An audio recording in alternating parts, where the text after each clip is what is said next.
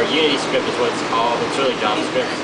It's actually compiled down into Boo, which, like I said, is a bad version of Python. But what's actually neat is that C# is compiled down to actual IL, and it uses the Mono framework. So it's pretty legit. How do you guys design the track? The track? I just threw these together within like 10 minutes today because I forgot that we were playtesting and I didn't actually design a level. I was going to do random generation, but then they would like spawn in the hills and I was kind of sad. Yeah, it's the last ring. It's an epic stretch. Just so like you guys know, we only had 2 days to do this. About to run out of time. No, I'm not. Okay, there we go.